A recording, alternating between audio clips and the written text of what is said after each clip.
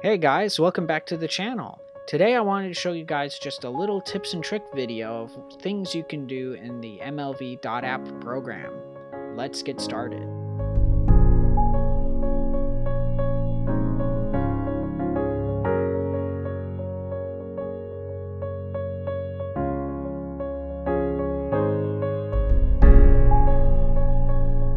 Alright guys, now that we're in the MLV app, let's apply our basic preset.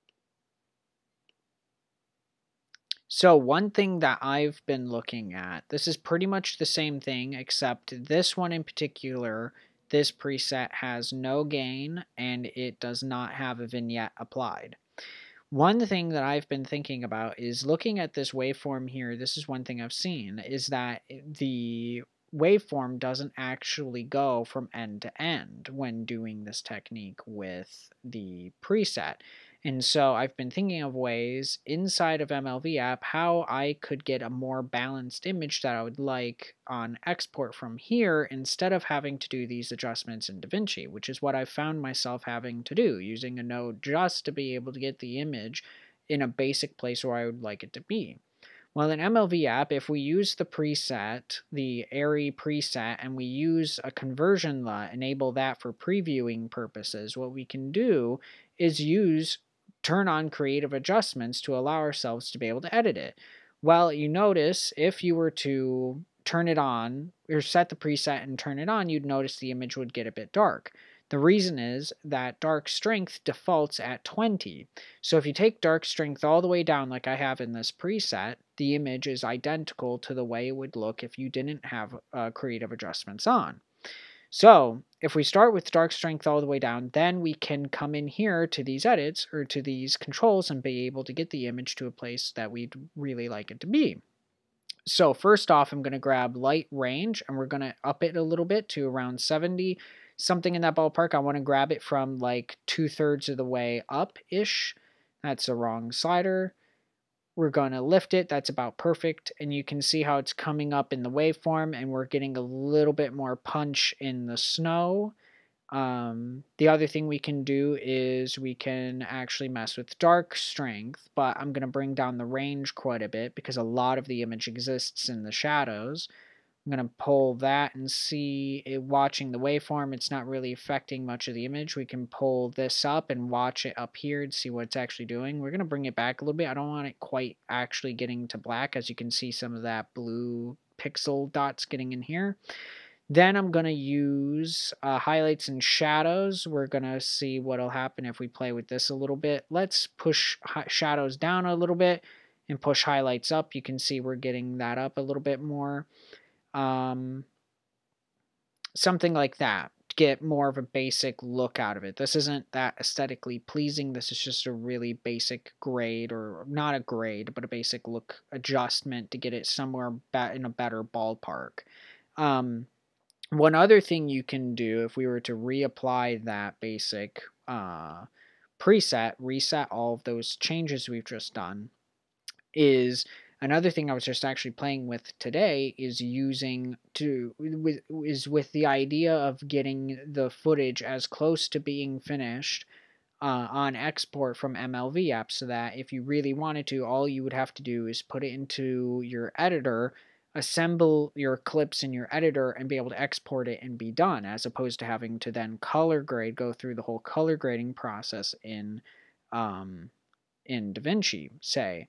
Well, with that, you can use their filters here to get yourself in a kind of cinematic look or aesthetic look. So this Viz 3 I like for this scene with the snow.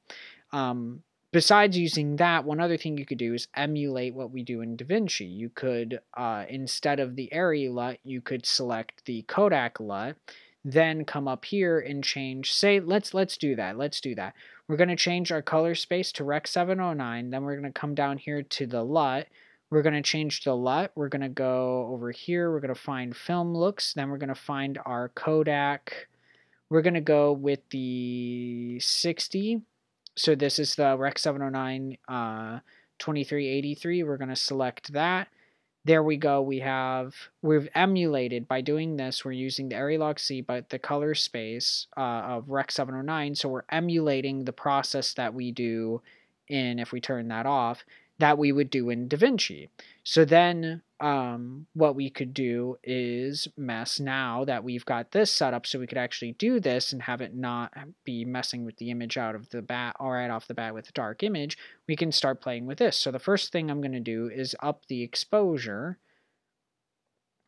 a little bit. We're going to grab something like this much of the image and the whites, pop those a bit, something like that.